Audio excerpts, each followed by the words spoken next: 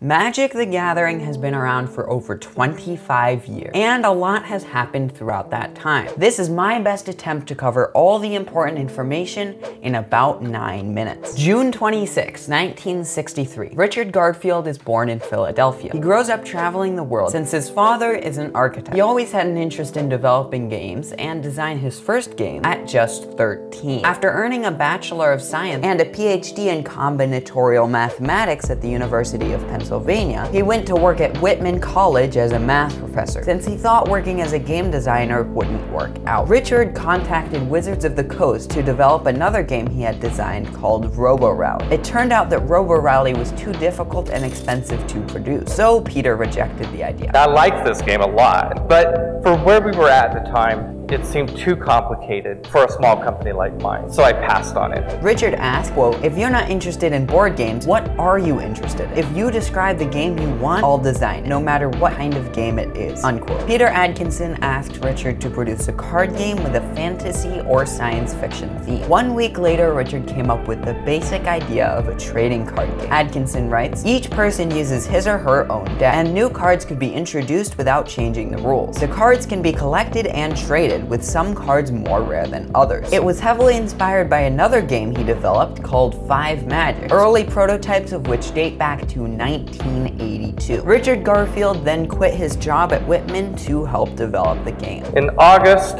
of 1993, right here at Gen Con, but in Milwaukee, Magic the Gathering was released. He launched the game with limited edition alpha. There was also a general release in August. It was a huge success, and the initial print run of 2.6 million cards sold out quickly. So in October, limited edition beta was released. It had the same cards, just printed more of them. Depending on the source, the print run is either 7.3 or 7.8 million cards. Beta sold out just as quickly. Wizards kept printing more sets, which would consistently sell out quickly. The print runs kept increasing and the game growing. In October of 1993, Richard Garfield wanted to propose to his girlfriend Lily Wu and wanted to make it memorable. So he had Quinton Hoover, Lily's favorite magic artist, create art for a special card called Proposal. He put 4 of them in a deck and played a few games with it until he drew it and was able to cast it. It reads as follows: "Allows Richard to propose marriage to Lily. If the proposal is accepted, both players win. Mix the cards in play, both libraries and both graveyards as a shared deck." She accepted. 4th edition and Chronicles devalued many cards, and collectors weren't happy. On March 4th, 1996, Wizards responded by introducing the reserved list. It introduced a list of cards which Wizards wouldn't reprint. In 2002, there was a revision to the reserved list, and no cards from Mercadian Masks and later would be reserved. Faraz's Band was reprinted in 5th edition, but was mistakenly still on the reserve list. It was also revised in 2010 to apply to premium cards, closing the previous loophole of printing reserved cards as foils or other premium versions. The first format in Magic was Vintage, previously referred to as Type 1, followed by Standard, previously called Type 2. In 1996, Adam Staley built a deck with Nicol Bolas as the commander, and created the first version of Elder Dragon Highlander. There were only 5 options of what your commander could be. The 5 Elder Dragons. You could only play with the colors of your commander. It was singleton, including basic lands, meaning only 1 copy of each card can be played. There was a time where the rules changed to allow any legendary creature in Legends, but only 1 deck for each Legends commander may exist in your local area. After college, Adam moved to Alaska and met Sheldon Menery, a level 5 judge who would play a large role in the format's growth and development. Since Sheldon commonly traveled the world going to different Magic tournaments, he brought EDH with him and experimented with it. He opened the format to having any legendary creature as your commander, made it so you can play multiple copies of basics, and much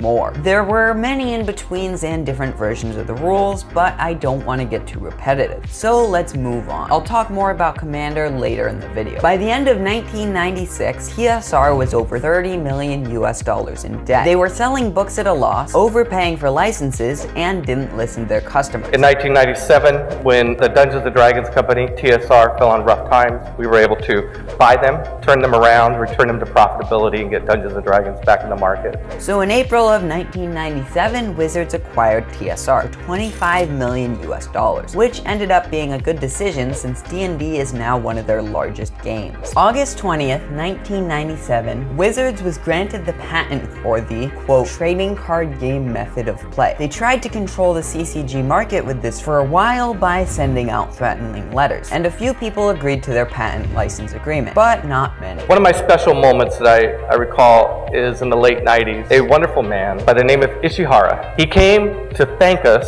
for making Magic the Gathering, because Magic was the inspiration for his game, Pokemon. And he wanted to know if we would like to be his partner in America. We said yes.